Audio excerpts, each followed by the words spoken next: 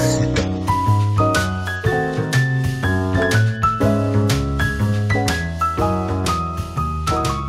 there, and welcome to Art for All, the Sketchbook Skool podcast. I'm Danny Gregory.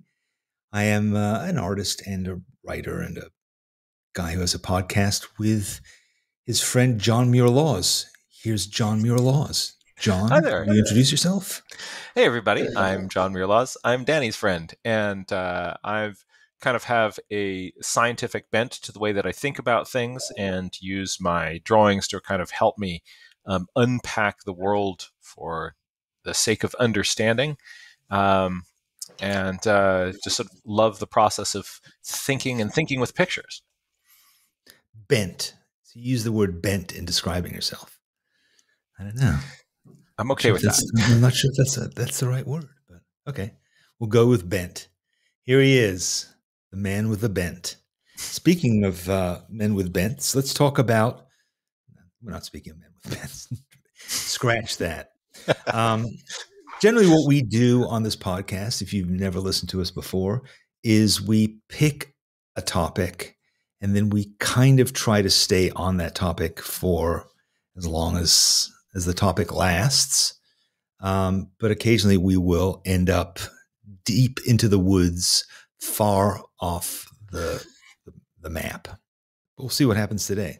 So what is our topic today? Because you picked today's topic. What is our topic? I wanted to explore sort of learning how we learn, the role of teachers, what for us are kind of what makes a good teacher, and how can, I guess from the perspective of the teacher, how can I be a better teacher? From the perspective of the learner, how can I be really intentional about choosing the teacher? Because that makes a kind of the coach that you have to kind of pull you through something makes a big difference in the approach that you take. And how do you find those sort of people, and what do you do when you do? So when you were a kid, were there any teachers that made a particular impact on you, either positively or negatively? Yes. I'll kind of give you the brief arc of my. Are you talking about my sort of education in general, or do you mean in specific art education? No, in any form. I mean, because I think if somebody's a good teacher of any kind, we can learn from that. So yeah. My sort of arc was that sort of my background is I am dyslexic. I was struggling in school. This was just when the diagnosis of dyslexia was being hatched, and it really wasn't on most teachers' radar. I had some teachers who thought that it was clearly just laziness, and I needed to buckle down and work harder. But that wasn't what was going on in my brain. I had a number of very kind and well-meaning teachers as well, but a lot of folks were not really meeting. We're trying to kind of help this square peg fit through the round hole as best they could. By the time I got to high school, I had pretty much given up on myself. I decided that, the easiest explanation for why I can't do the same sort of things that my classmates can do is that I am stupid. Mm-hmm. And I figured, okay, I'm a dumb kid, and what are you gonna do about that? Well, I can be a disruptor. I can be the class clown. I can hide behind that mask, and I can also stop trying, because if I do my best and I fail, I then go away feeling that's horrible. But if I didn't really try and I failed, well, maybe it kind of was just a little bit of extra armor for myself. There were, however, two teachers that I had in high school. One was a biology teacher named Alan Ridley. The other was a history teacher named Leroy Voto. And they saw through that screen, and they didn't need me to spell things right, to get things to jump through that hole. They met me where I was and engaged me with my ideas in a way that was really exactly what I needed at the right time. And in the course of 1 year, those two men turned my world upside down and set me on the trajectory that I am today. You're lucky you found them, or they found you. Yeah. They and a number of the other teachers that I had of other teachers that I had, they were good people who were doing their best to help me. But yeah, there's something about just the approach that they had, allowing me to spell it wrong but express my ideas, and that changed my world. Yeah, that's interesting. So, and did they orient you to what you have ended up focusing on with your life, do you think? Oh yeah. I decided I'm either going to be a historian or a biologist because of those two guys. Right. And it turns out that the historians have to read more. And because I am dyslexic, that reading process is surprisingly challenging.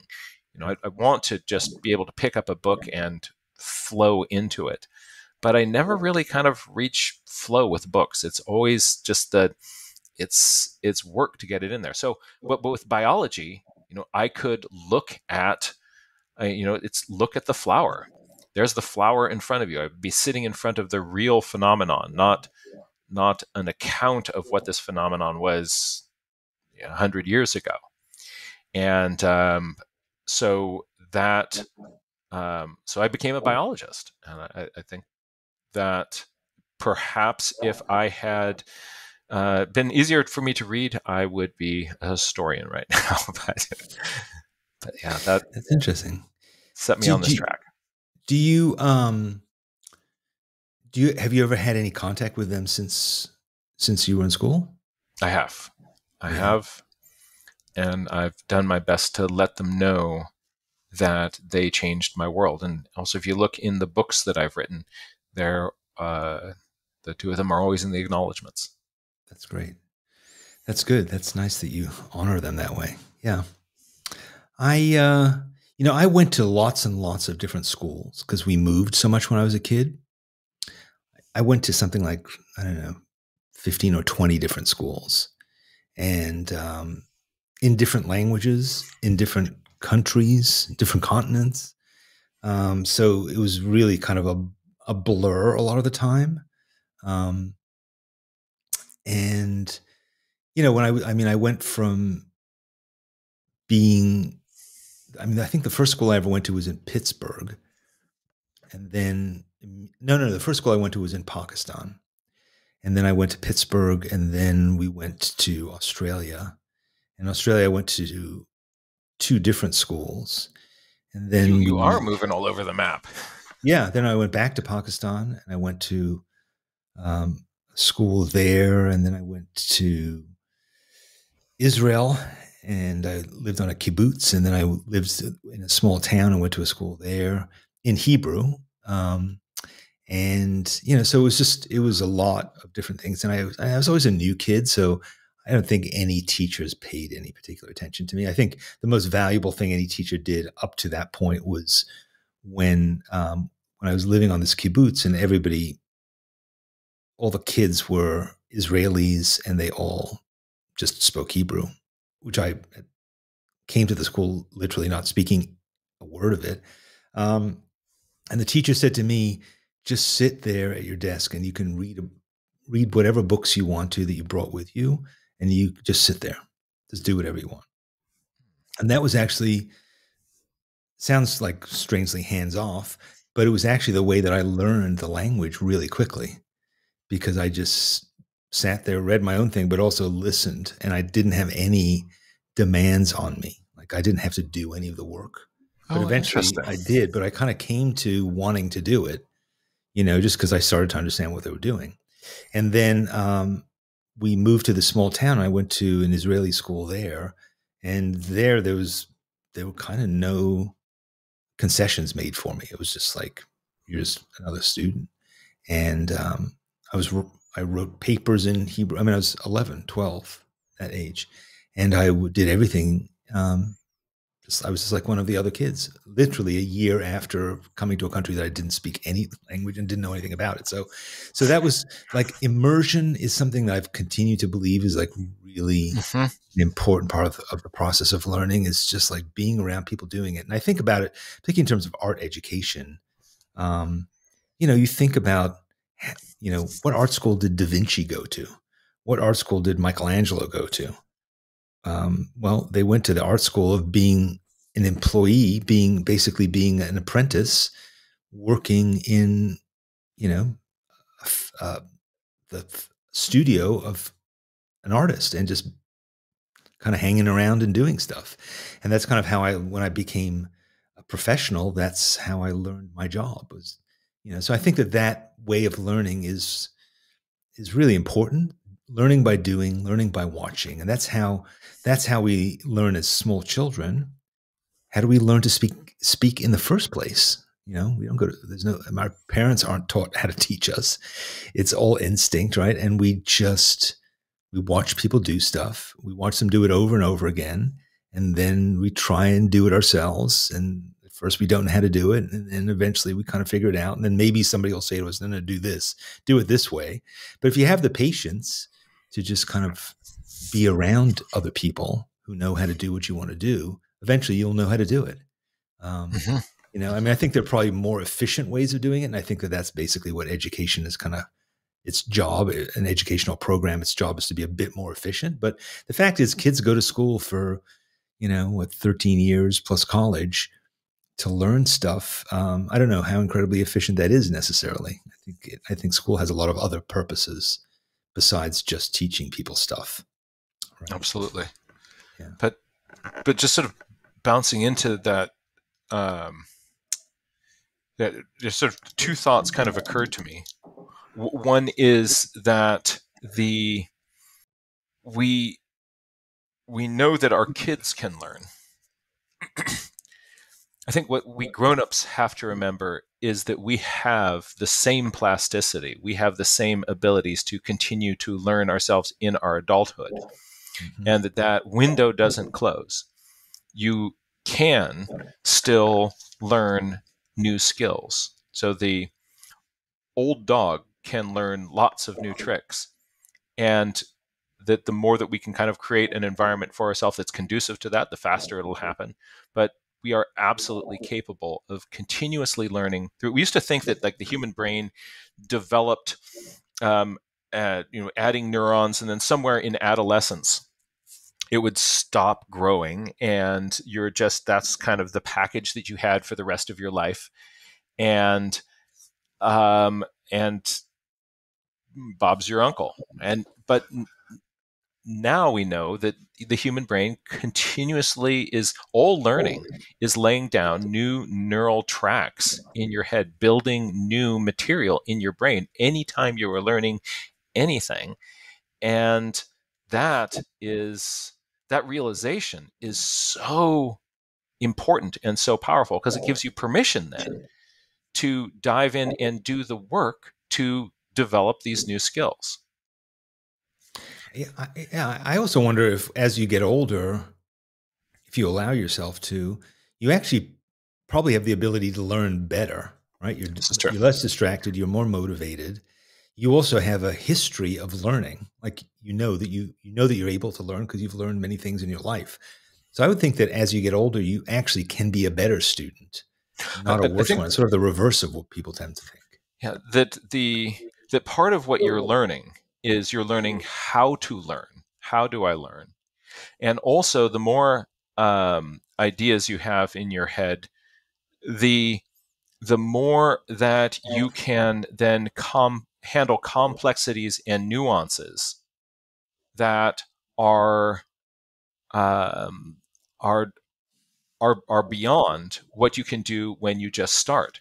Um, even listening to a piece of music. Somebody, um, I had a friend who took a class where the purpose of the class was to study one piece of music, forget whether it was classical or jazz, but the entire class was about this, and this piece of music. And by the end of that class, there were just all these levels of, when they listened to it, they said they can identify now all these levels of nuance and structure there that they could then apply to listening to other pieces of music. And it made the process of listening to music even more enjoyable. But what they had done is they had given themselves a scaffolding for thinking about things. And when they were just listening to it before, their brain was just overwhelmed by all this noise coming in. But then they could understand that on a completely different level. That's really interesting. Yeah. I mean, I think learning to learn, I mean, in a lot of ways, that's probably what school's most valuable thing is, because I think so much of the knowledge and information we learn in school eventually ebbs away, right? I mean, if you ask me to do trigonometry, or I mean, I don't even quite know what the difference is between calculus and algebra and trigonometry anymore. I'm not even sure conceptually what those differences are, let alone all the information I spent so much time trying to learn and to memorize. And it's like you learn a language in school, and unless you ever practice that language, unless you ever go to France or something, you're never going to keep that information. But it's sort of like building these pathways and building these experiences of how did I learn something? Because those are the things that are applicable. I mean, I've told this story before, but I want to tell it again because it's, to me, it was really impactful. So when my son got into art school, we went to the Rhode Island School of Design for a tour, and we were going around the campus, and we went to the graduate department. It's part of the graduate school department of furniture design. It wasn't anything that he was interested in, but it was kind of just part of the tour. We went there, and there was a teacher there, and I said to him, "So what's the deal? Like, what happens if you get a graduate degree in furniture design? Like, do you go and work for IKEA? Do you make like $10,000, coffee tables? Like, how do you apply this knowledge?" And he said, "Well," he said, "there's a bunch of different ways." He said, "But that's not really the way to look at it." He said, "Ultimately," he said, learning what every student who comes to RISD learns is they learn how to be a creative person. They all come away with that same lesson. And he said, so what's important about that is it's really hard to learn all the things you need to be a creative person, but they're basic fundamental things. You need to learn how to have ideas. You need to learn how to collaborate with other people. You need to learn how to get feedback and handle it. You need to learn how to execute your ideas, how to find resources to help you do that. There's all these basic things that doesn't matter whether you're a filmmaker or a weaver or a furniture designer, you're going to need these fundamental skills. And they take a lot of work. And so what you have to do is you have to find something that you are passionately interested in, because it's only by having that discipline that you're going to be willing to put the work in. If you don't care, you're not going to do it. And you think about how many things we learned particularly in high school, how many things we had to take, the classes you had to take, and you just didn't care because you didn't care about the result. You weren't interested in trigonometry, let's say, and no teacher made you interested in it. Then you didn't learn these fundamental things that ultimately were the real reason that you were there. And so he said, so ultimately what happens is you pick a track that you're interested in. and maybe you come in thinking, I'm going to be a graphic designer, but then you fall in love with textile design, and you find a field that you didn't even know was a field. You didn't even know that furniture design existed, but suddenly you go, this is fascinating. I love this. And so therefore I'm willing to pull the all-nighters. I'm willing to, do all the hard work that's required to do this thing. And when I emerge, maybe I'll become a furniture designer, but maybe I'll do something completely different. And my own son, went there to study painting, he now works making props in the movies.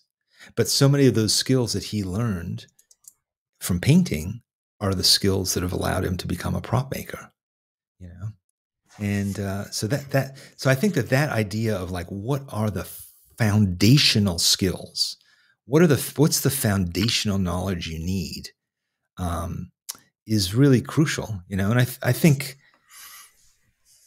I think we have a decent education program, but I think the fact that we have to educate as many people as we do, and there's, everything's operating at scale. And so testing and all these kinds of other things have kind of distorted the process, but at its core, I think it's that, like, what are the foundational things that you need to know? And particularly when it comes to art making, what are those foundational things? I like that way of framing it.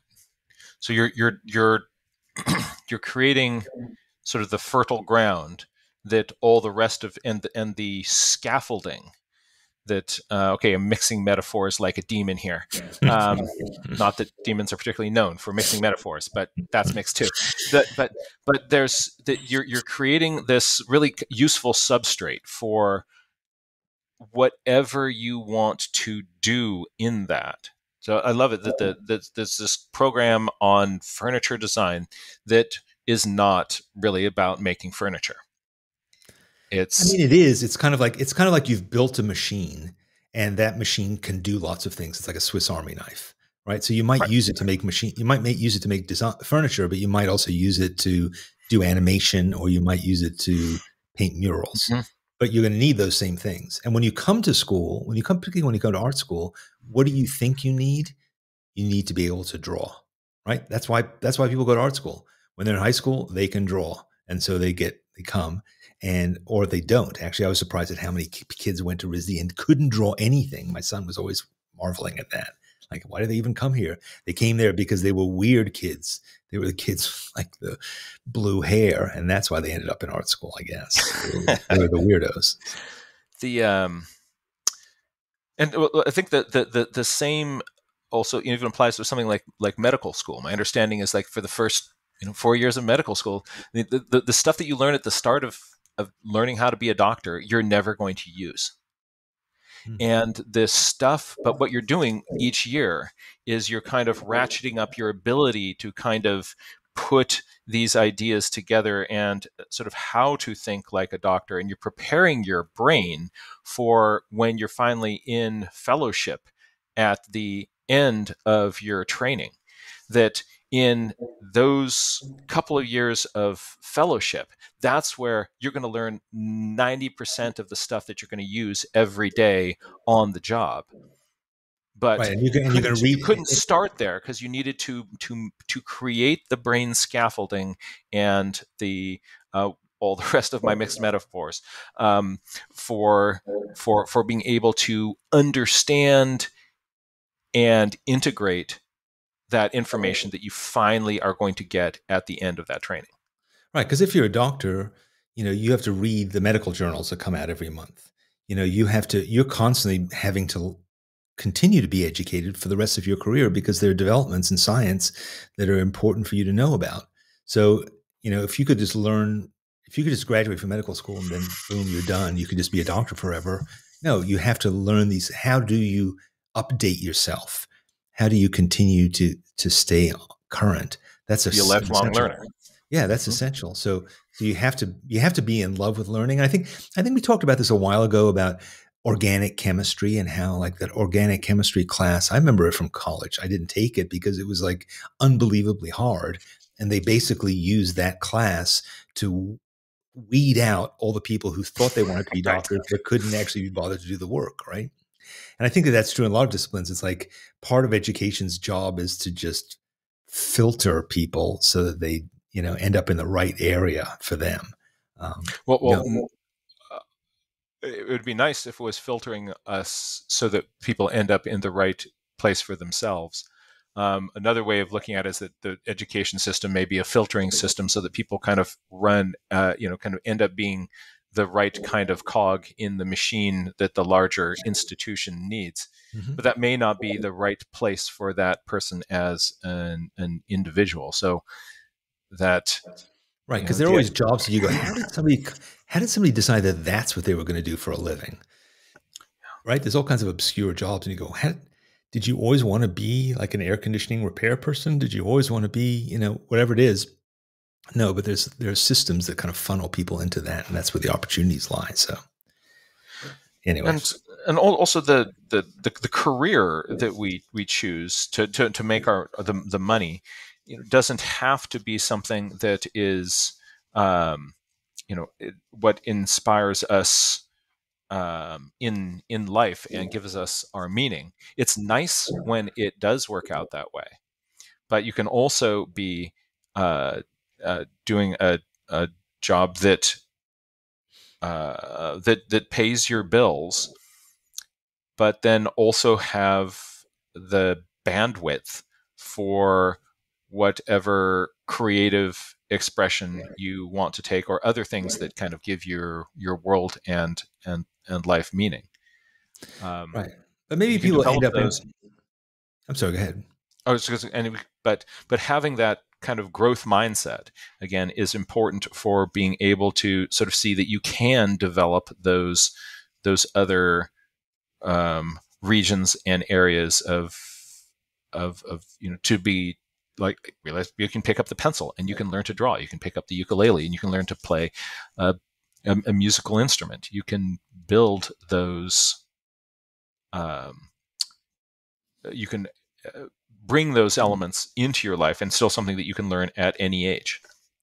But in your case, your teachers, maybe not deliberately, but your teachers kind of found or helped you to find a place of utility, right? Because you could have ended up, doing something that used your abilities much less so, right? Because you had this limitation.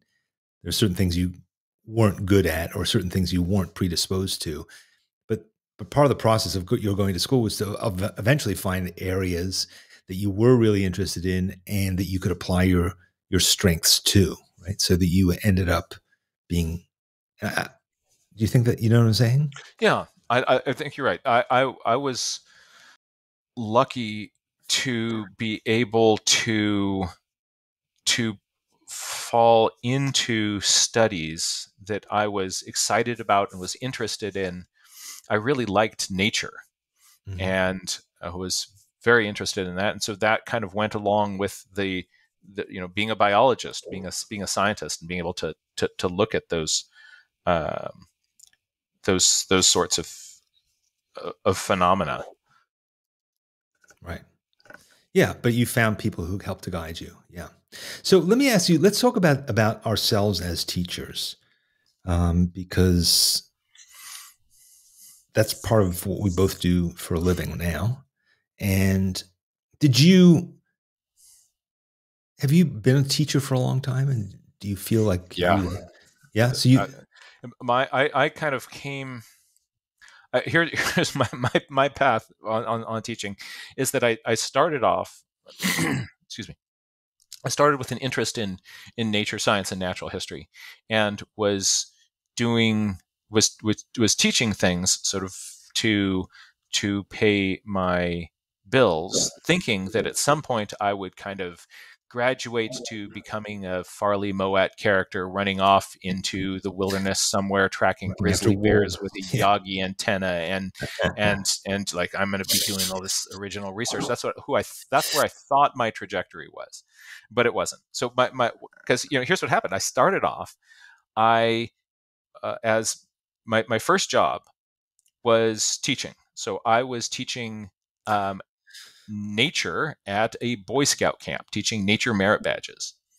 And then I became a director of the nature department at the Boy Scout camp, still teaching nature. And then during college, I became an interpretive student aide working at a local nature preserve, teaching nature. But and so not just sort of doing research, but teaching. And then in the summers, I would work at the Teton Science School. I would work at different environmental education organizations. I then worked as a teacher at a residential outdoor science school where groups of fifth and sixth graders would come up for a week and I would teach nature to them.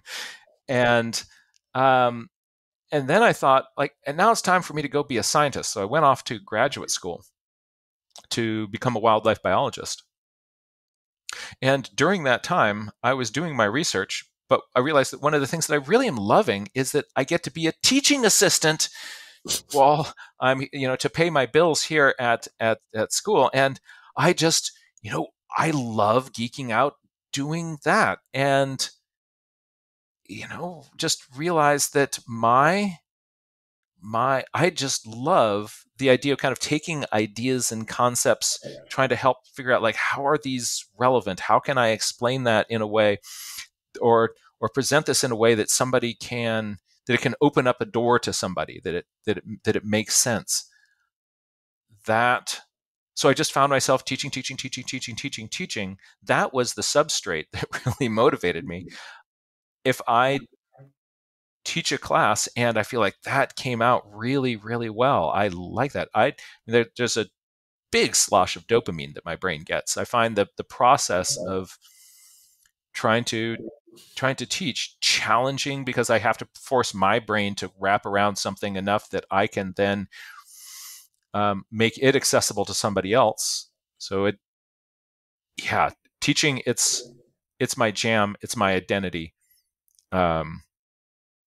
And what about for yourself? How did you come to be? Yeah, I mean, one question before I say that, I wanted to say, how did you learn to be a teacher? Did you study to be a teacher?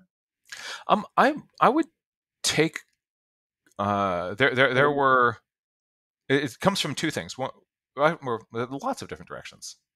So part of it is that there are books on, here's how to be a nature guide. There are books on for a park interpreter. Here's how you do these things. There are classes that you can take to do a Project Wild workshop where they're going to teach you all these activities and games and things that you can play that get sort of address different environmental concepts. There's also looking at the examples of people who are good teachers and watching them at work and seeing what they do. But the most interesting kind of change in my teaching came about through just my own direct observation. It's not something that I learned in any book, but from my interactions with students. I was working at the Walker Creek Outdoor School, so every week I'd get a different batch of fifth and sixth graders. I could bring them out into the field all day with little bag lunches, and I had this block of time to connect them with nature. And I was doing what I thought I was a good nature guide should be doing. I was doing these environmental education games. I was some plant identification and these sorts of things. And I had the subjective experience that, all right, I'm a good teacher, right? The students liked me. I had good classroom control. They gave me good evaluations. So what could possibly go wrong? Well, I realized that something was going wrong because my prep area for the next day was across a very flimsy divider from a place where the teachers at the end of the day would meet with their students and talk with the kids about what did you do during the day. And they would say, well, we went here, we did this, we did this, we did this. How do you like your naturalist? We think Mr. Jack is great. And what did you do? Well, we played these games, and they would essentially describe playing tag right? Which is kind of the background of this game. Like I had been thinking to myself, like, no, but you're the jackrabbit and you're the fox, and I'm teaching about food web. So I've got all these kind of glorious plans of like what I'm teaching, and the kids were playing tag, and I was You were a I gym started. teacher.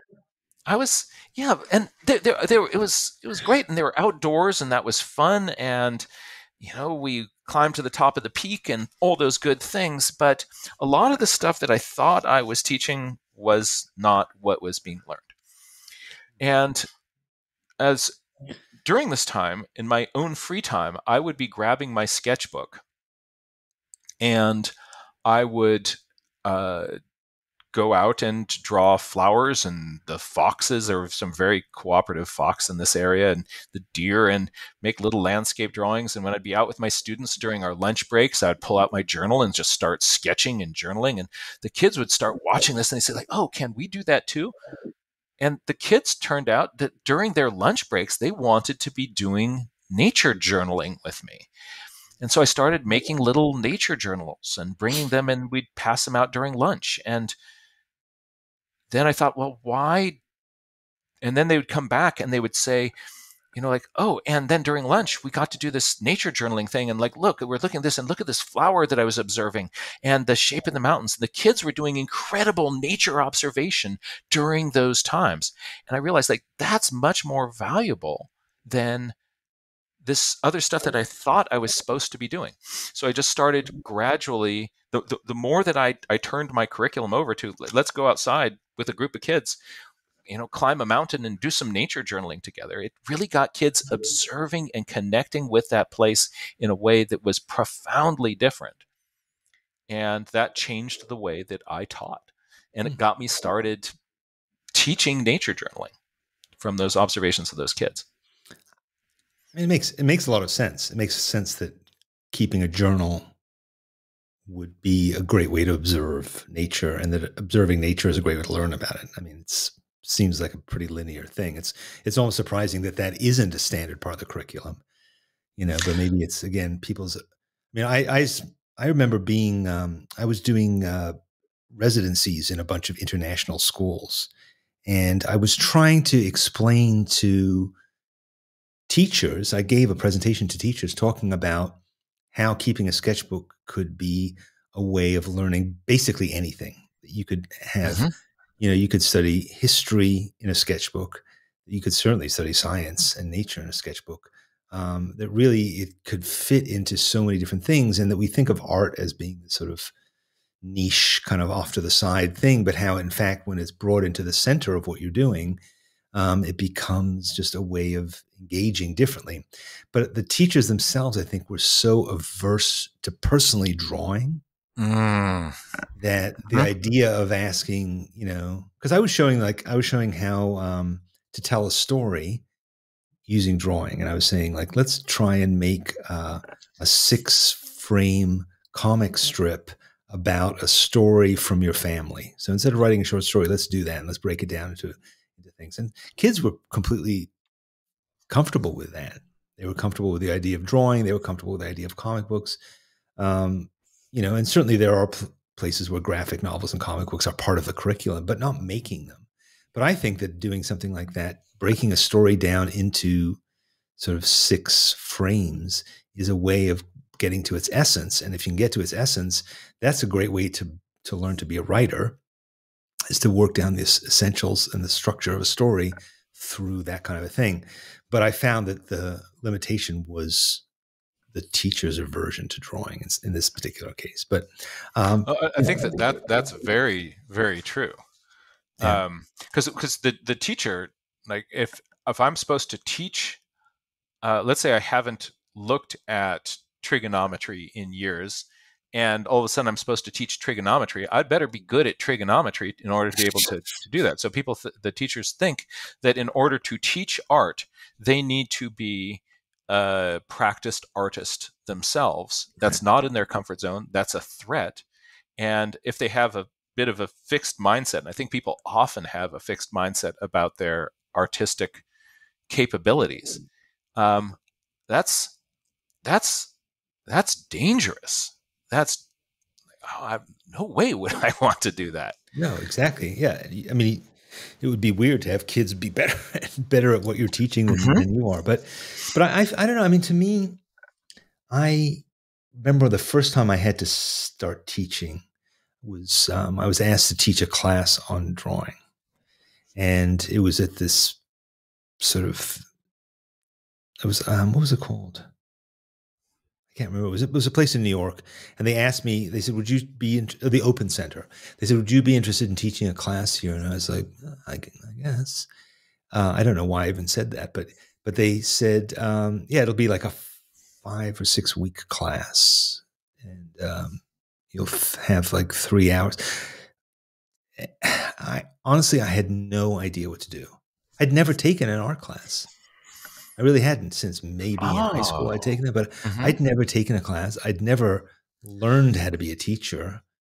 I had never gone to a workshop. I had no idea what it was. And I was extremely anxious that my inability or lack of knowledge about this would be really obvious. So massive, imposter syndrome. Yeah. So super over prepared, and I had, like hours of slides and, incredibly, complicated assignments and all this stuff. And, so these people came, and eventually I kind of saw that it was really tedious. Like, I'm standing there presenting a PowerPoint presentation for half the class. And it got, eventually I kind of lightened up. But I remember then the next thing I had to do is I led a 3-day workshop in Massachusetts. And again, I was incredibly ill prepared. Not, I was incredibly over prepared and therefore ill prepared. Mm-hmm. So I just thought, like, okay, I need to give them a huge amount of information. I need to make this seem to be a really valuable, To justify this with, justify it. Like, yeah, like, yeah, who am I? Like, yeah, like, how do I assert my situation, my right to do this? And people just want to come and draw. They just want an excuse to draw. I'm going and taking a workshop, and we're just going to sit around and draw. And it took me really a long time to get over that. And I just try to avoid being called a teacher because I felt so insecure about it. And then when I was doing this programs in schools, I was treating these things like as if I was doing like a keynote presentation at a conference. And, mm-hmm. just sit there and just please just don't ask me anything until I get through this. And, or I was treating it like a business presentation. And it took me a while to finally start to think about how I learn stuff and what is the process that I'm going through? What are the things that mattered to me when I was learning something? And also how you don't really need to learn that many things in a given education situation for it to be really valuable. If you take away like 2 ideas, that might be all you need to make a Yeah. radical transformation in your practice or whatever it is. And that kind of made it easier because I started thinking, like, what were the things that are really important? What are the real points? And it's not. And I also started to think about teachers who have mattered to me tend to be teachers who I had some kind of a personal connection to. That it wasn't just the material and their grasp of the material, but like, were they the kind of people I wanted to be like in some way? And did they seem to have a really authentic connection to this stuff so that it really seemed to matter to them? Were they really interested in history? History History is a subject that as an adult, I'm fascinated by. I read a lot of books about history, but in high school, I couldn't have cared less as we bolted through like 250 years of American history in, 8 weeks. And it was like, oh my God, there was no, but when you start to tell stories and you start to make things relevant, then my imagination is seized by it. And I start to get excited too. And I want to learn more and I want to find out on my own. And I want to make it my own. Yeah. Yeah. That last point, I think, that's a really powerful take home in this. That the idea that if you can just sort of going back to my history teacher, Leroy Vodo. I remember being in a class with him on the French Revolution, right? And you could see there's something about where you could have a kid in high school sitting there saying, like, why should I care about this? But one thing that we kind of came across in the course of this class is we got a sense of why Leroy thought this was he why he felt that this was so worthwhile of his time, of our time. And we got that sense of excitement. Why is it that this is something that you'd be so passionate about that you would devote your life to studying, to researching, to sharing with other people? But think about that in terms of a statistics class. When I was at University of Montana, we had the other graduate students and I, we were to take this statistics class. And the teacher who was giving us that statistics class,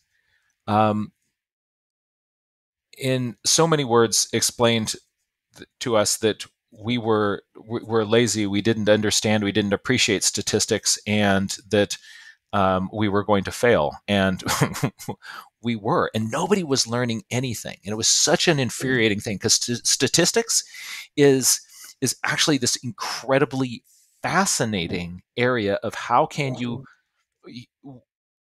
get your brain to think in a way that is outside of our brain's sort of usual box of kind of learning from anecdote and story. How can we look at the power of numbers to help us see patterns that are there and weed out the patterns that are not? That's super useful.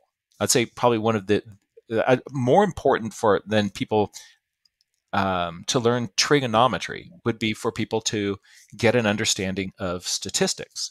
Sort of, a side note, I think that, like, the lottery, it's a tax on people who haven't taken statistics. It's like that. There's that book. There's a book that was in a podcast called Freakonomics that explained basically economics as storytelling in a way, and how fascinating economics can be. Economics is, again, something that I remember taking in college. And I mean, now I wish I could go back and take economics again, because it seems so relevant to just every aspect of life. And certain teachers, who understand that and can communicate that passion, can make it really exciting. I remember in college, yes. I had a teacher. His name was D.W. Robertson Jr., and he was the world's leading expert on Chaucer. And again, Chaucer is something I'd never really read, but we read the Canterbury Tales. We spent the whole semester just reading the Canterbury Tales. And he made the Canterbury Tales, which we were reading in Middle English, he made it so fascinating and so exciting. It was like watching the best movie. And every year he would read, yes. There was one particular tale, I think it was The Miller's Tale. He would read it, and people who had graduated 20 years before would come back to school just to listen to him to give this lecture again, because it was so electric, so fascinating. And you think, like, people who really get what they're teaching and really understand it can make it come alive, no matter how tedious it would seem to be. But just so that experience of people kind of coming back for that lecture on Chaucer read in Middle English, where you're going to electrify the room, that actually can be done with statistics. Sure. What the graduate students and I did is we quit our class semester. We all decided we're not going to do this anymore. We found there was this little this one professor in the forestry department who was an immigrant from Germany. He had all sorts of wonderful, quirky mannerisms. He had learned all the idioms of the day.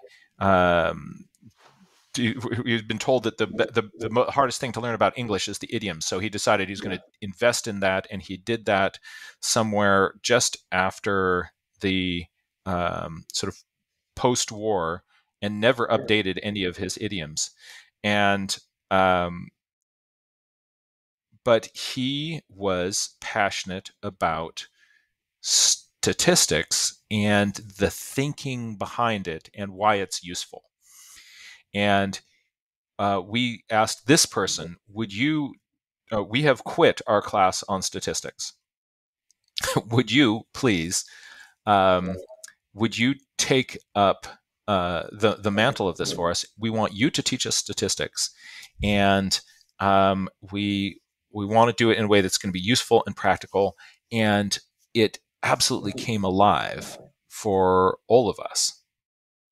And we also got a sense of why there's this really little guy, why this little man with the heavy accent, why he was so excited about it. And that joy of playing with numbers and thinking in this way, he transferred to all the students in that class. Yeah, that's a real gift. I mean, I think, look, you're a good teacher in part because you love what you're doing. You practice it yourself. And so you're able to give people experiences that help them to capture your enthusiasm for it.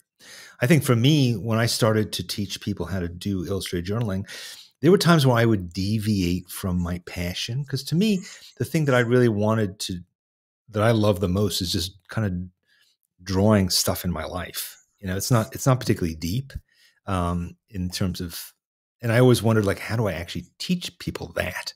It's just a sort of specific thing to me. And I started to realize that, and I started to think that I should teach them other stuff. I should teach them how to draw people. I should teach them how to do, draw cars and how to draw buildings. And I kind of drifted away, I think, from why I was doing that, because I'd never learned how to draw people or learn how to draw cars particularly. I just draw a car because I thought it was a cool car, or I was drawing a street scene of a place that meant something to me. And therefore I had to learn how to draw a building and how to draw the car outside of it, how to draw the people. The reason was I wanted to tell the stories of these things.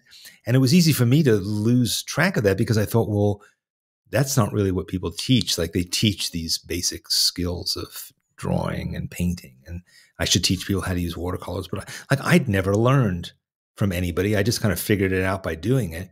But I felt like, well, if I'm a teacher, I should do these things.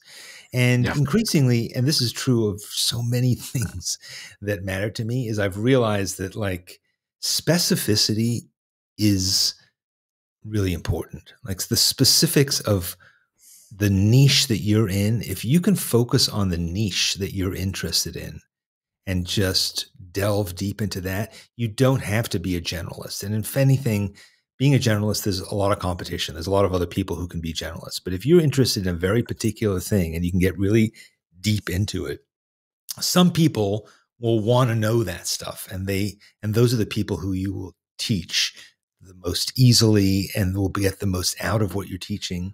So it's not like being part of going to teachers college and coming out and going like, I guess I'll be an English teacher. If you can do something that's, and I think no matter what it is you're teaching, if you can find, again, what is that personal connection to yourself? What is that thing that really matters to you? It's really rich and endless. But I think if it doesn't come from that point, so in a way, I'm saying two things, because earlier I was giving that example of learning the fundamentals. I think you need to learn the fundamentals, but then you need to learn to engage in the authentic, passionate thing you have and plug that into those fundamentals. Those two things have I like that way of thinking about it. It's kind of like, I have a car, but now I need to drive somewhere I care about.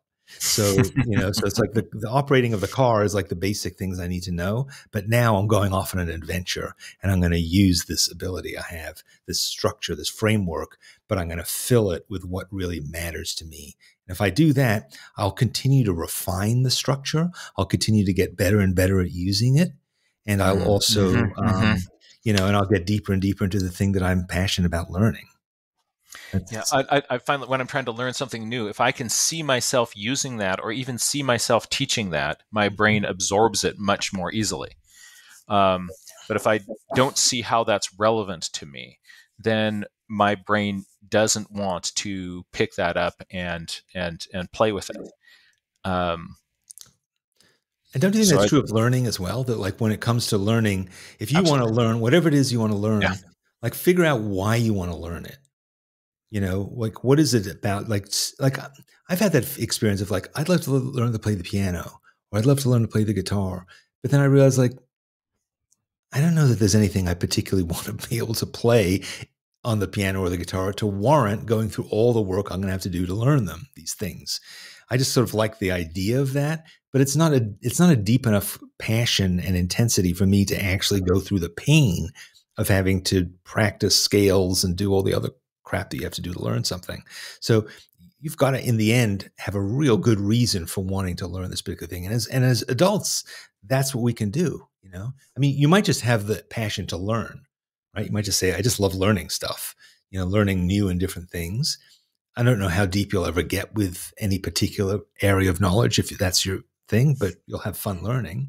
But also, I think if you do have a skill, like really try and figure out why is this that you want to learn this particular thing? And it's not because you wanted to do it when you were 15 in that particular way, but you might have wanted to do it since you were 15. And now's the time that you actually have the time and resources to do it. In which case, like try and get back to what was that real reason, and how can you be passionate about it? I don't know. Yeah, that sort of ties into sort of just all the thinking around intrinsic motivation. So how do you get yourself to be motivated from the inside, not because you're going to get, not for the grade, not for the cookie that you're going to be given, not because of the salary. How can you get yourself to be driven by what you do? One way framework that people have come up with for thinking about that is sort of three factors: mastery, purpose, and autonomy. And here you're really talking about purpose. Pay attention to your purpose of why you are wanting to do this. Why this thing just sort of is meaningful and motivating to you. Mm-hmm. And the more that it ties into, like for instance, like some people are really, really into their pets, right? So I would say taking classes on drawing sports cars, not going to be your thing, but to then, to draw your cat 500 times because you are crazy about your cat, you can get into that and you're going to get better and better and better. And because it's connecting with something that you really love, you're going to be able to do that more. And the other thing that's really cool about that is that another piece of the pie of intrinsic motivation is this idea of mastery, knowing that, having a growth mindset, knowing that through my work and my effort that I'm going to get better. And you can sit there and feel like, this feels difficult to me. This feels really, really challenging to me. And know that that's not the reason that you should give up, but know that that's the feeling of your brain growing, and that through that work you're getting better. And then to have the autonomy to be able to say, like, I really am into my cat, and you know what, I'm okay with that. And to so those autonomy, mastery, and purpose, those ideas, those tie into how we learn. And if we as educators can help people find and follow what they are passionate about, and also as educators help people really come back to again and again the messages and lessons of the growth mindset, the degree to which this actually is something that I can do, and it's getting better.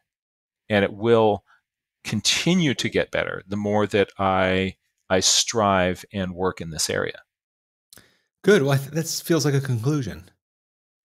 I feel like I haven't held up my end on this conversation today because I feel like a little bit out of my depth. I haven't thought that much about it. I thought a bit about it. It's ironic because my business is that I run a school, but you think I ever thought about teaching a bit more, but failing that anyway. Yes. I've really enjoyed hearing your thoughts and ideas about it. There's one other point that I actually wanted to kind of bat around with you. Yeah. Okay. All right. If we could, and that is sort of the dueling forces of inspiring people and demystifying the process. Like something that I think about in terms of art teachers, something that, when I look at their work, if I go like, oh my gosh, that's incredible, and I have no way of unpacking that, right? That deflates me. So what are your thoughts about the degree, sometimes what I find sometimes people will look at, or I'll look at people's drawings, and that kind of fixed mindset voice will kind of come up like, oh, that's just so good, right? And I'm not, and it can be the ease with which the apparent ease with which somebody kind of does something, and the quality of it, I can start judging myself, and that demotivates me. Or I can be looking at that same sort of thing and be motivated like, oh wow, like that's something that I can aspire to. How do we as teachers kind of walk that line between inspiring people, demystifying it so that it makes it something that I'm kind of clear that I can do? And I'd love to hear your thoughts on balancing those sorts of factors, or how those pieces sort of play in together. Yeah, I mean, I think over the years that I've run Sketchbook Skool, I've hired probably 100 or more instructors. And when I go out and look for somebody who's going to teach a Sketchbook Skool, they have to be able to make art that you like. They have to be they have to be good in that way. They have to be a good teacher, which is a very different thing. And they have to be able to teach and sort of manage and present themselves live, in this way. And there's a lot of people who are great illustrators, and you look at their work and you go, that's so cool. And they're terrible teachers. They're just incapable of explaining what they're doing in such a way that and I think that happens a lot of times. People say to me, can you hire so-and-so? I love their work. And I'll go and I'll quickly find that like this person cannot break it down. And I think I struggled with that initially too. How do you reverse engineer what you do so somebody else can learn what it is? I find that in the end, there's some technical things that instructors can teach you, how to use a particular medium, how to, like, for instance, we just did a class on workshop on watercolor pencils, and this instructor showed how she used an ordinary kitchen cheese grater or strainer to make these like little spatters.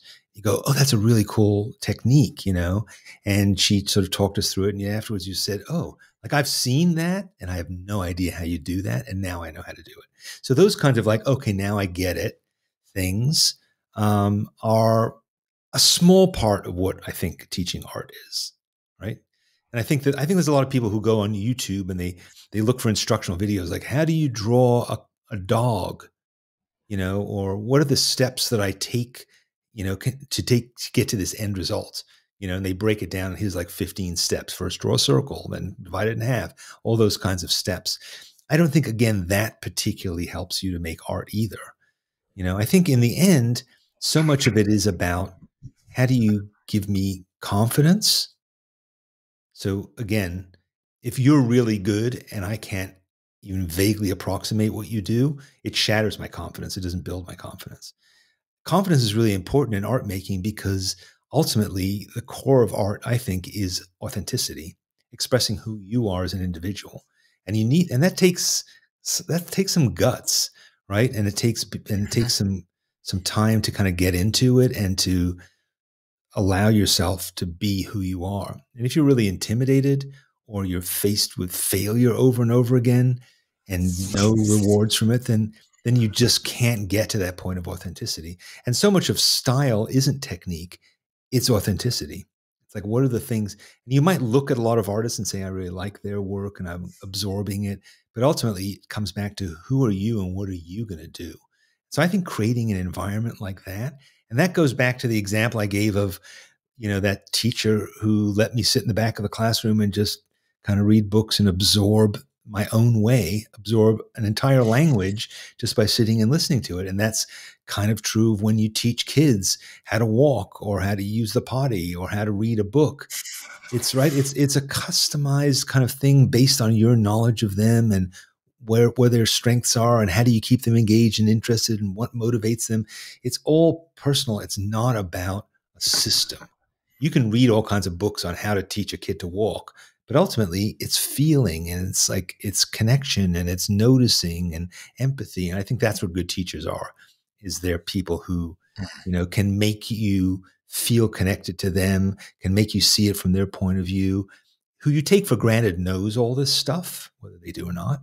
But that's really less of it. And I think it's more about this environment. I don't know.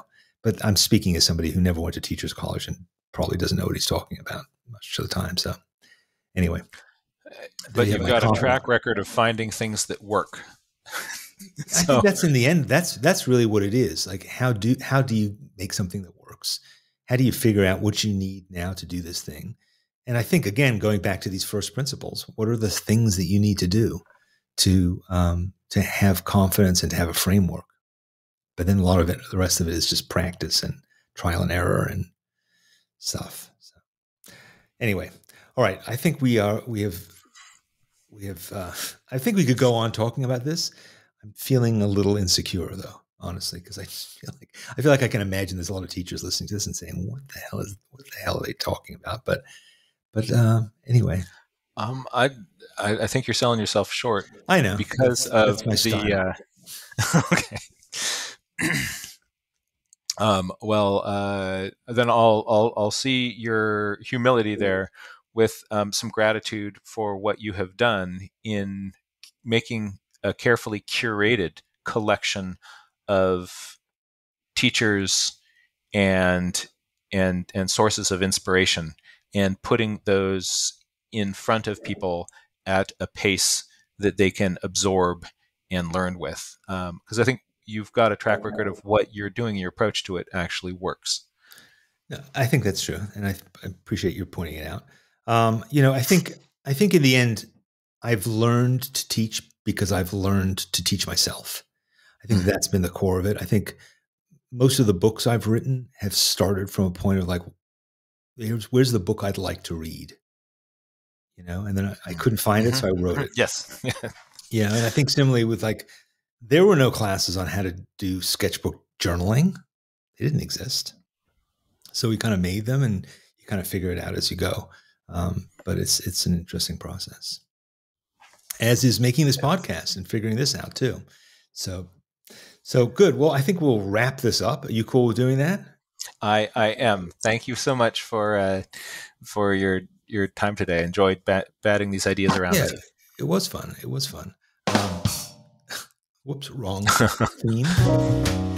All right. Thanks for joining us, and we will see you again or hear you, talk to you again next week. Bye-bye. Bye-bye.